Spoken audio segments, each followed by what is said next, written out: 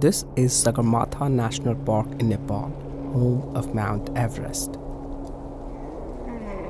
Every year, over 80,000 visitors from all over the world come here for an unforgettable experience in nature.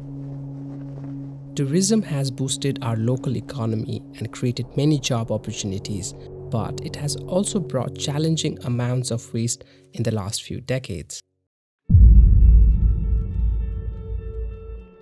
We live at altitudes between 3,000 and 5,000 meters. Here, it is challenging to remove waste because of the lack of roads and recycling facilities.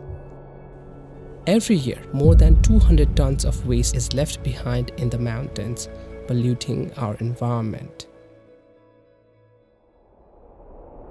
We wanted to address these environmental challenges, so we developed the Carry Me Back program. Carry Me Back is a waste removal system. It harnesses the movement of people to take waste from the mountains to lower areas for recycling. Waste is collected from open pits, restaurants, lodges, and hiking trail trash bins. At our processing facility, the waste is sorted, shredded, and packed in 1 kilo Carry Me Back bags. We ask locals and visitors to take Carry Me Back bags with them from a pickup station. That way, the bags can be transported along the trail to the regional airport. At the end of the trekking season, the local airlines fly the waste to Kathmandu. The waste is then recycled by our partner Blue Waste to Value.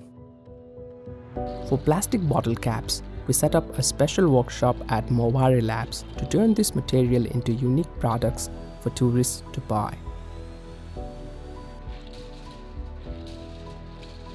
We sort the bottle caps by color, wash them, and shred them into flakes. We then fill our hand-operated plastic injection machines, melt the plastic, and inject it into different molds.